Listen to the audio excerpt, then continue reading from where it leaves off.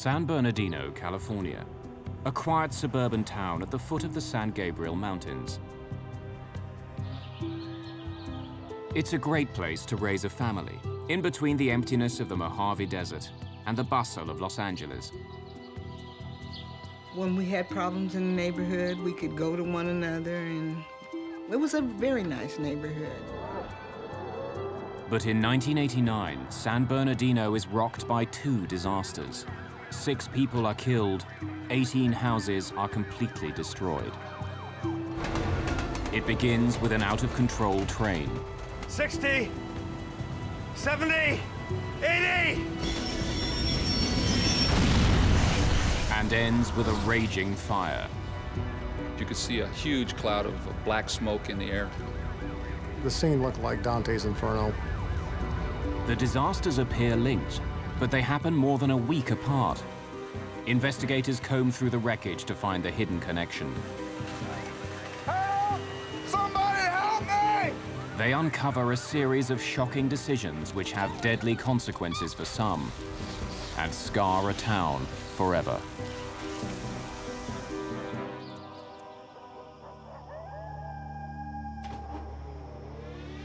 Early morning, May the 12th, 1989. On a railroad siding in the desert, a freight train waits to head up over California's San Gabriel Mountains.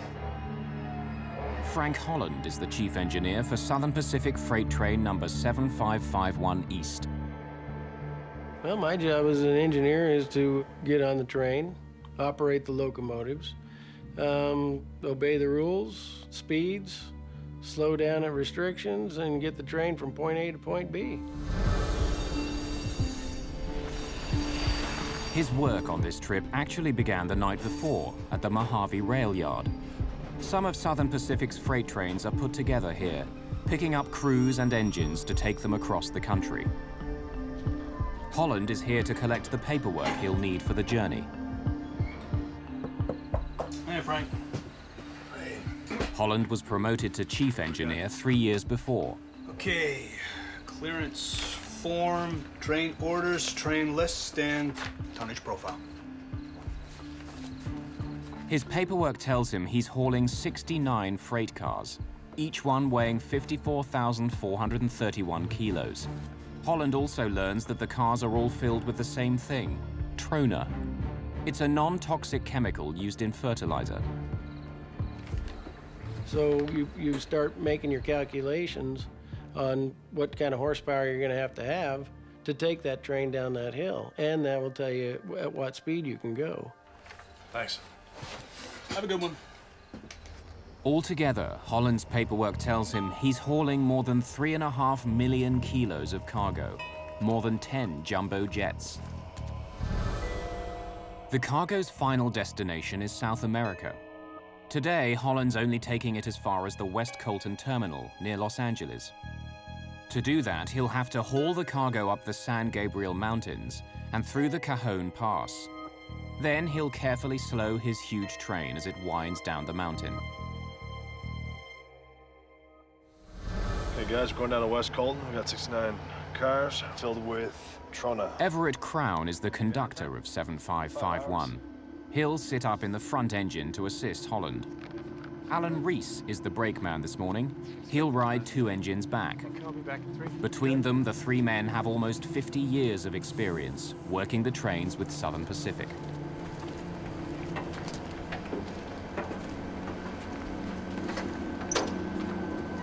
To make sure he has enough power to move his train up and down the mountain, Holland has asked for a little assistance. Southern Pacific dispatchers sent him 2 helper engines. Lawrence Hill is the engineer at the back. Robert Waterbury is his brakeman. While they've run this route before, it's not where they normally work. They don't know the weight of the cargo they're helping to haul, and they don't ask. 7551 East now has 4 engines up front and 2 behind. With the last 2 in place, the train is all set to go. Helper calling head end. Head end. Coupled and ready to go. Roger that.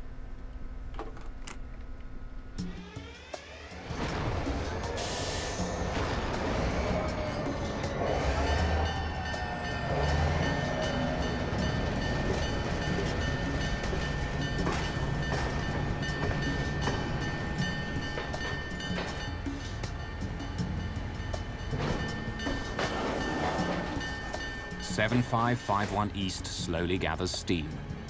In just an hour and a half, it'll reach the top of the mountains, the 1,300-meter-high Cajon Pass.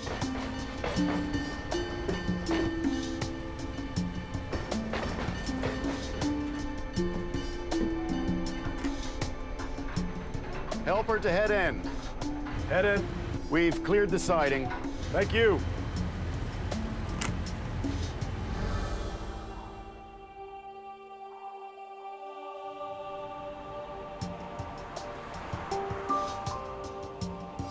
On the other side of the mountains, the town of San Bernardino is slowly coming to life.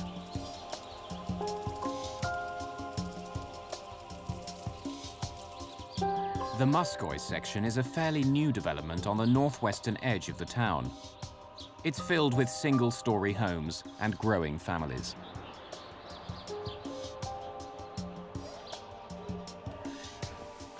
Christopher Shaw is waking up at 2326 Duffy Street. It's his mother's house, but after a fight with his girlfriend, he'd spent the night. Across the street, Ruth Green has succeeded in getting 3 children out of bed and off to school. Her only daughter, Lavon, is staying home. It's just my daughter and I, and we're just making ready for what we considered a normal morning. We had had our breakfast and was straightening up in the kitchen. One of the only things people don't like about this part of San Bernardino is the train tracks. Trains race by on top of a 6-meter-high levee. Some of the houses on Duffy Street back right up to the tracks. When the homes went up for sale, the realtor was showing my husband a home that was on the same side of the street as the tracks. The tracks would have been behind our home, and he said no, he didn't want that. Just after 7 a.m., 7551 East reaches the highest point of its trip, the Cajon Pass. It's all downhill from here.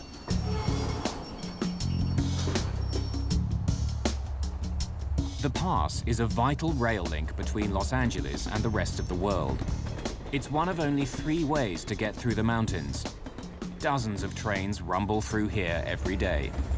Traditionally, in railroading, mountain railroaders are respected as the big guys, the tough guys, because they have the most demanding job.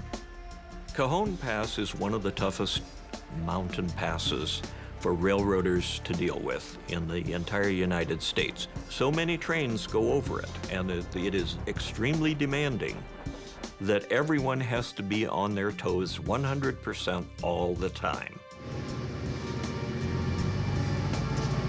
No chance. No? No. Engineer Frank Holland and conductor Everett Crown have the train right on time. There hasn't been any communication between the men at the front and the 2 men at the back of the train since the trip began. There's been no need. Everything's running smoothly. Now comes the most critical part of the journey, slowing the massive train as it starts down the mountain.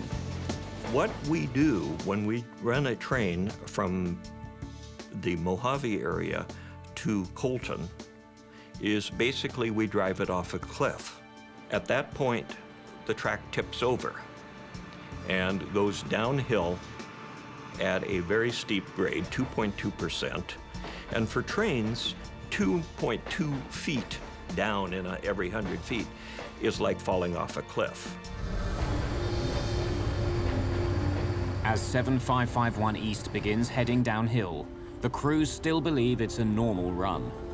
What they don't know is that their train is already out of control, and they have no way to slow it down.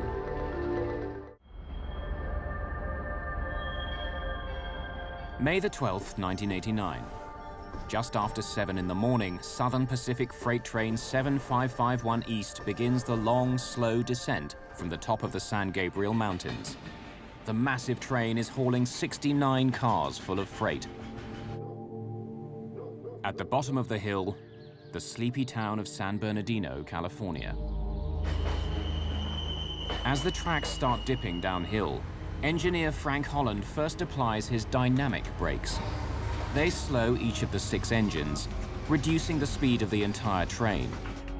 He's only allowed to go 48 kilometers an hour through the pass. He checks in with Lawrence Hill, the engineer in the helper engine at the back of the train, to make sure he can maintain his speed. Calling the helper. This is the helper. You got all your dynamics? Yeah, I'm in full. Roger that.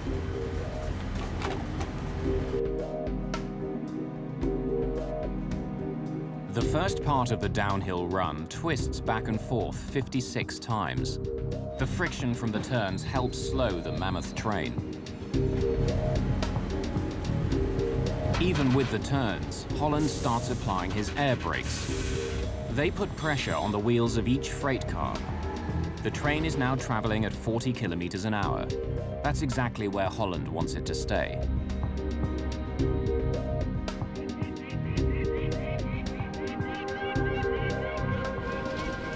Once through the curves, though, Holland's brakeman, Everett Crown, notices that the train is picking up speed. Frank, we're at 30. Should be at 25.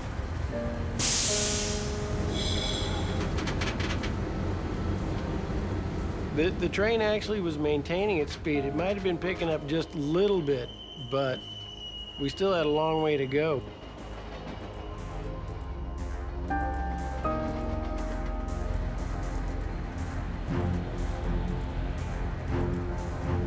It's creeping. Confused, Holland continues to increase the pressure on the air brakes. But the train just keeps going faster. By the time it reached 40 miles an hour, I was very concerned. The train was speeding.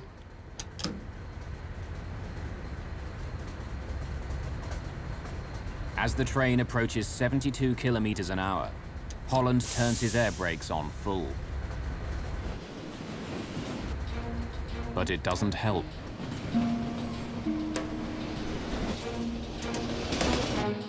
At the bottom of the hill, the track bends around the town of San Bernardino. Frank Holland knows he's not supposed to go more than 64 kilometers an hour around the corner.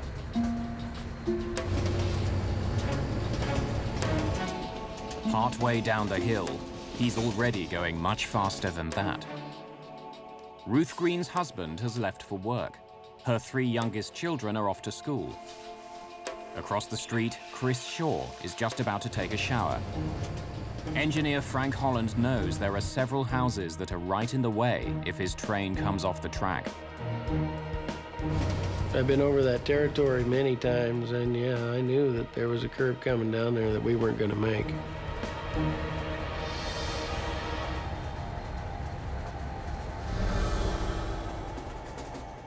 At the back of the train, engineer Lawrence Hill also knows they're in trouble. The air brakes are turned on full, but the train isn't slowing down at all. Something must be wrong up there. Without talking to the front of the train, Hill slams on the train's emergency brakes. It's their last chance. The train at that point tried to slow down a little bit.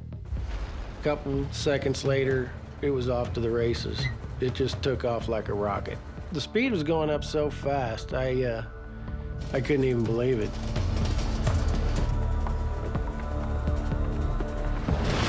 The emergency brakes haven't worked. Smoke begins pouring out from underneath the train, and it just keeps going faster. 60. 70. 80. It stopped at 90 because that's as far as the speedometer would go. But Holland knows 7551 East is still picking up speed. I'm thinking, my God, I'm fired. Actually, that's what I thought. I'm just looking at everything that I've done. I'm trying to go back and see where I had made a mistake, what had happened. 7551 to West Colton. 7551 to West Colton. We're trying to get a hold of the train dispatcher, and he won't answer. The train is out of control, and they can't tell anyone about it. At that point, we're just kind of out there by ourselves. Try that phone again. 7551 to West Colton. West Colton, go ahead. We have a slight problem. At the back of the train, engineer Lawrence Hill listens to the radio call. I don't know if we can get this train stopped. He breaks in, desperate to tell the dispatcher how dangerous the situation is. Mayday, mayday! We're doing 90 miles an hour. 9-0. Out of control. Won't be able to stop till we hit Colton. But there's nothing the dispatcher can do. The train is traveling at more than 160 kilometers an hour. The houses of San Bernardino are just seconds away.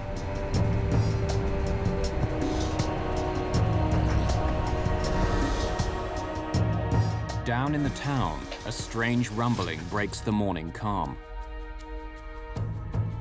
My house began to vibrate. The house was rattling so hard, I would have thought that the windows would have broke. It just got worse and worse. By then, I realized it was the train. As we were coming up to that curve, I looked over at Everett and I said, "We're gonna die on that curve." He wild-eyed, like he was just couldn't believe and just scared to death, and I'm sure I looked the same way. All I knew is that I just put my feet up there and I said, hang on, here we go. I never expected to survive.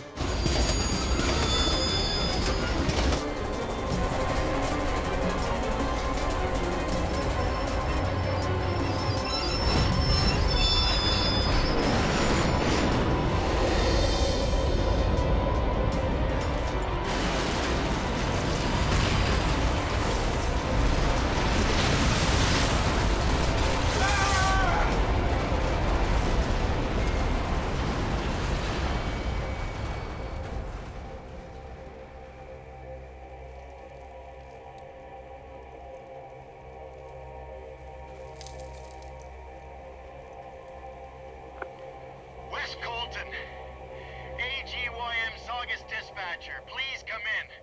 We're on the ground here between Dyke and Stover. Mayday! Mayday!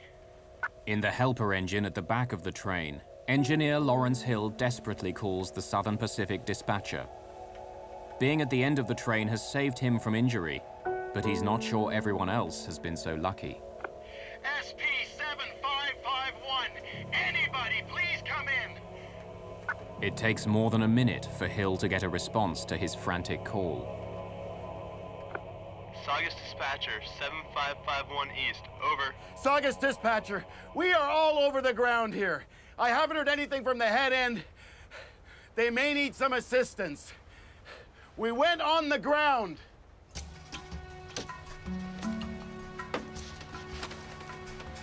Incredibly, engineer Frank Holland survives the wreck. The man in charge of the train crawls away from his ruined engine, the first of the cars to derail. Everett, where's Everett? We gotta get him. He's still inside. Let's get you down first.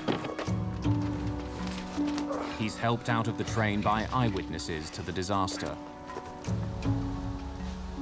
When they pulled me off of the locomotive and set me down, it was just, I just couldn't believe it. The cars were just mangled, the locomotives were destroyed. It was just, you know, unbelievable devastation. I looked back at that and I went, oh my God, what did I do?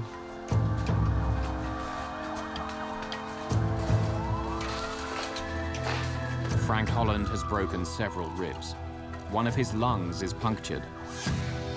The man who was riding with him, Everett Crown, is soon found dead.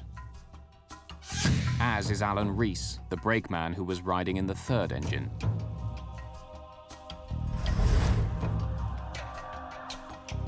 Footage taken shortly after the crash shows the scale of the disaster. 7 houses have been destroyed. The train itself is a write-off. As the dust cleared, then you could see some of the cars had, toppled over. You could see that it looked like, some houses were gone. You could see just a twisted, jumbled mass of metal. These cars are turned over. You're really trying to grapple with, what is this? What's happened?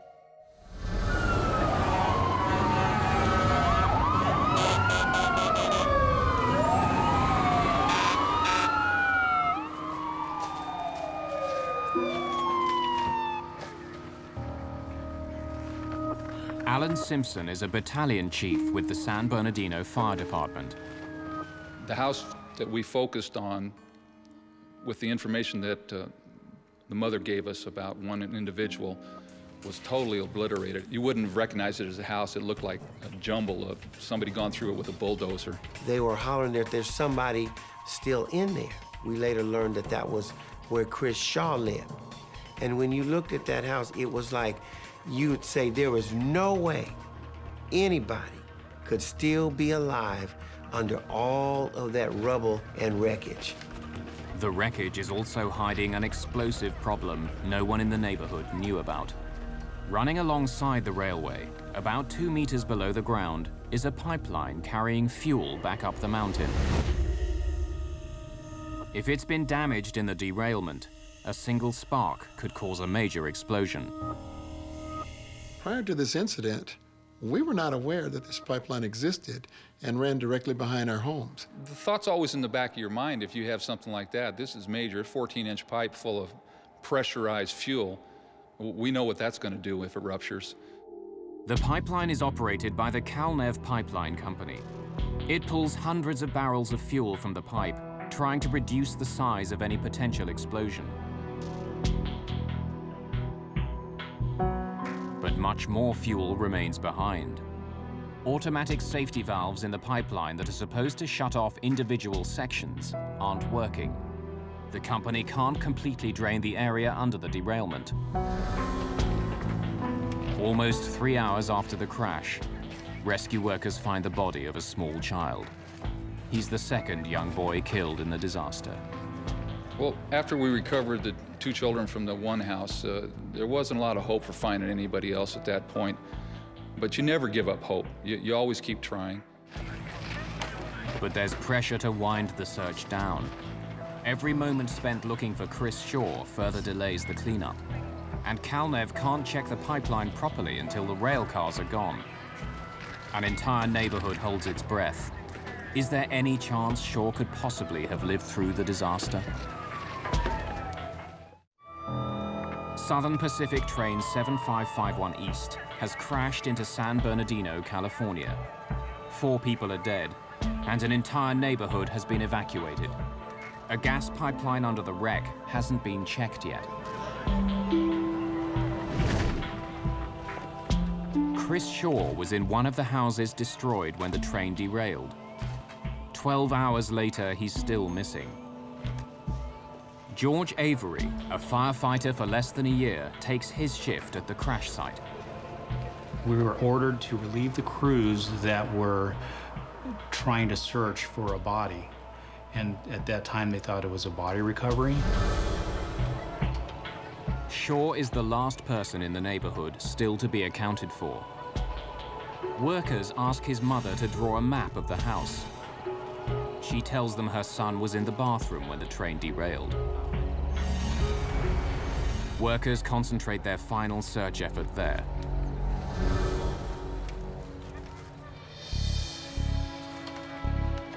There's pieces of the house itself sticking out of this big potash mound. So you have studs and rafters and roof covering. So they gave me a specific area, so I started removing the product. And as I did so for, it seemed like an eternity, but it was probably an hour, hour and a half, this void occurred and started to reveal itself in front of me. As Avery reaches into the opening, he feels something snag his jacket. So then I immediately pulled it out, thinking it was caught on a nail or whatever. As I pulled it out and looked inside, I saw this hand waving in front. I found him! I found him! Help! Somebody help me!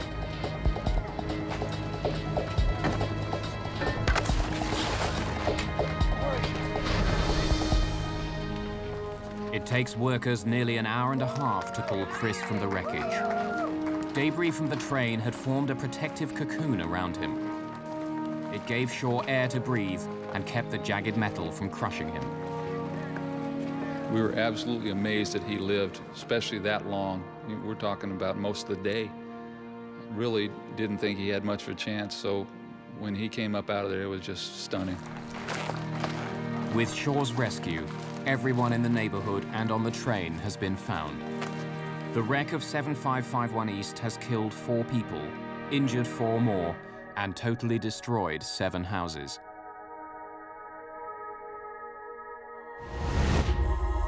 Even with Shaw's rescue, San Bernardino's troubles aren't over yet. If the Calnev pipeline has been damaged, it could explode at any time, destroying more homes and taking more lives.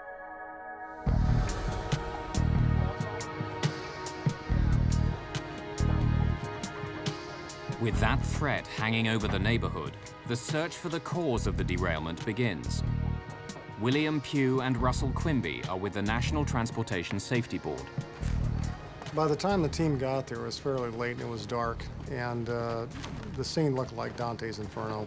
A lot of wreckage, a lot of parts still, particularly the brake parts, wheels, red hot, still after 12 hours. Wheels had gotten so hot they'd literally expanded off the axles. The friction between the wheels, the brakes, and the tracks was so intense that the wheels themselves began to liquefy, turning to molten steel as the train sped down the hill. Investigators know the train's brakes couldn't slow it down, but why?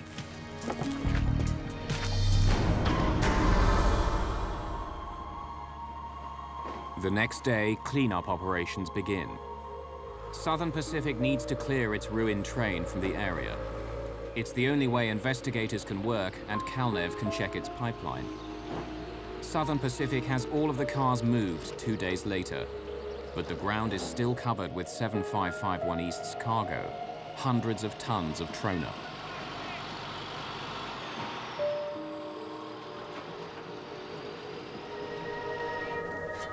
Calnev begins clearing the trona along the route of the pipeline. It's the quickest way to inspect the line, and it keeps the heavy equipment away.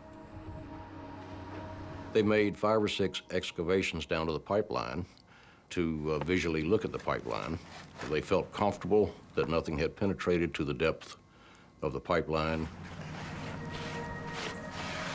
The fuel is under incredible pressure. Any damage could lead to a massive leak and possible explosion. But Calnev finds nothing. The depth of the pipe has shielded it from the storm above. The pipeline is a vital source of gas for Las Vegas, almost 320 kilometers away. It supplies both civilian and military customers in the desert.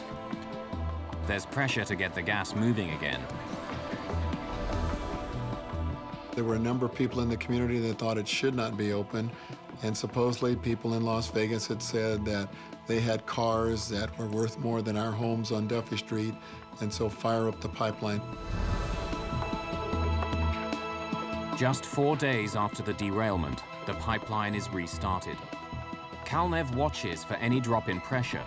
It would mean fuel was escaping, that there was a leak somewhere in the system. But it holds.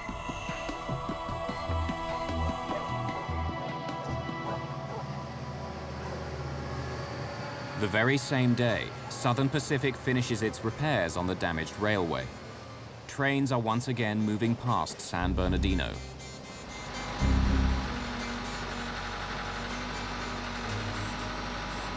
The cleanup isn't quite finished, though. More of the ash-like cargo of train 7551 East is littered across the area.